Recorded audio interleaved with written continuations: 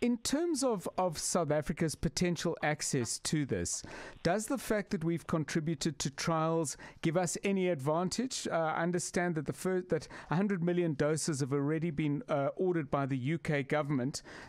Presumably the fact that they've ordered and put their money down puts them first in the queue.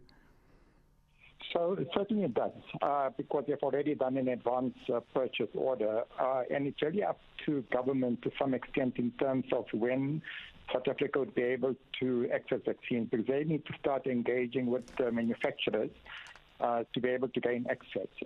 So with the studies having been done in South Africa, it places us in a very favorable position to be able to negotiate access to vaccine for at least some percentage of our population at a reasonable price.